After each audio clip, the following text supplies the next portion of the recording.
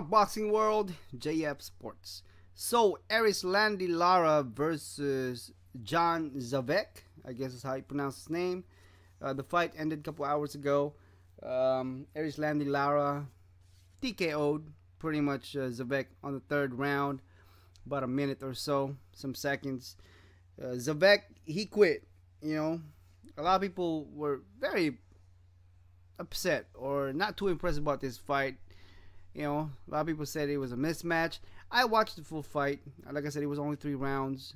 It was somewhat boring. I mean, it was one-sided. It was lopsided. You know, even in the first round, I thought it was just a matter of time until Zaveck, gets knocked out. Lara did a good job, obviously, even though some people, like I said, I'm saying that, Lara's, he fought a cab driver, an old cab driver. So, anyway, that's one's opinion. Just to let you guys know, Zaveck used to be the an IBF champion, but yeah, he is 39 years old. He's getting old. I don't know if Lara couldn't get other opponents or something like that, but he fought today in Florida, and Zaveck indeed was his opponent. And it's been a while actually since Erislandy Lara fought in Florida, especially being, a Cuban, that is. It's been since, I believe it's 2009 since he last fight in Florida. But yes, Erislandy Lara clearly dominated Zaveck, and there was a slippage there. I thought it was a knockdown at first on the second round, but it was a slippage. I think he slipped.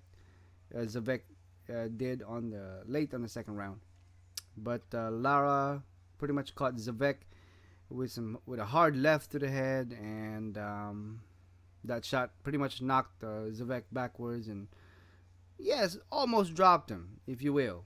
And then Zaveck was hurt real bad from that punch, and then I think he complained about his shoulder or something like that. It was unclear, but it was definitely an injury that he couldn't continue.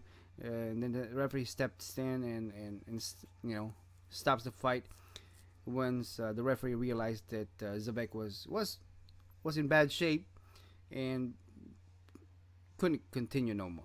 So that was very interesting, but yet a lot of people weren't too much a fan of this fight, especially being on a Wednesday night. But what else is there to watch, right? So this was to some and to a lot was a fight that was a huge mismatch, but that's what happens. Erislandy Lara TKO Zaveck on the third round. If you guys didn't see the fight, didn't catch the fight for some reason, I'll put a full fight video link in the description so you guys can check them out. Let me know what you guys think. Drop me a comment, and as always, thank you for watching JF Sports.